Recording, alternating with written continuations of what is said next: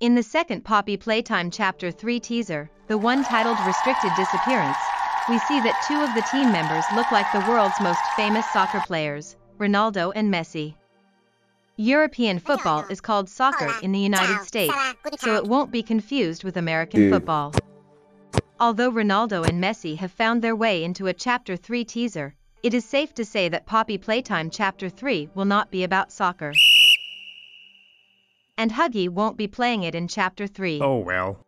Leith Pierre's letter we discussed in another video. So let me just remind you what Leith Pierre, the notorious head of innovation, wrote. He wrote, "It cost us lives." What Leith Pierre is referring to here is Experiment 1170, which is the code name of Huggy Wuggy. The teaser shows us a bunch of different faces. What is interesting is that Experiment 1170 caused many casualties. And, which is interesting, two of the casualties are none other than some of the world's most famous soccer players, Ronaldo and Messi. What? So, what happened here? Why are Ronaldo and Messi part of the Poppy Playtime Chapter 3 teaser? Well, it turns out that the reasons behind this are probably rather simple.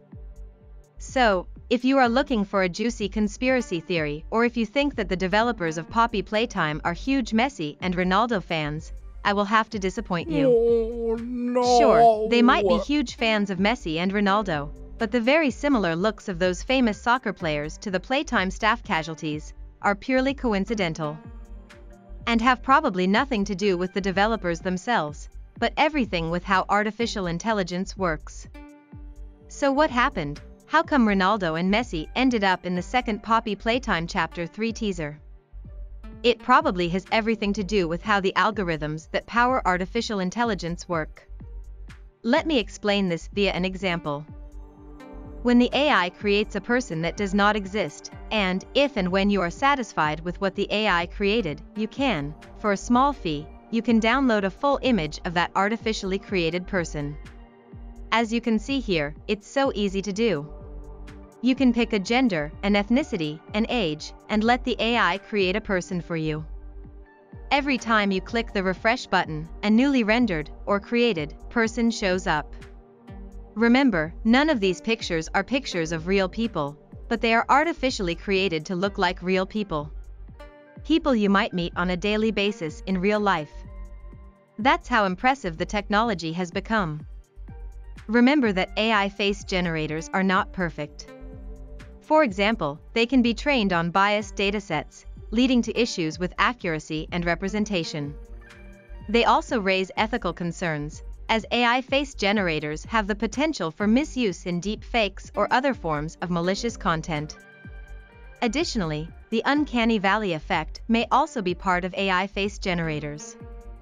For example, the AI face generator may sometimes appear almost natural but may fall short of being truly convincing, resulting in a sense of unease or discomfort in viewers. We are speculating, but the dataset was probably fed with real pictures of Ronaldo and Messi, and those pictures were mixed with other pictures, resulting in the AI creating a Ronaldo or a Messi look-alike. There you have it. Now you know the likely reason why Ronaldo and Messi are in the second Poppy Playtime Chapter 3 teaser. Chapter 3 will most likely be the biggest of all the Poppy Playtime chapters.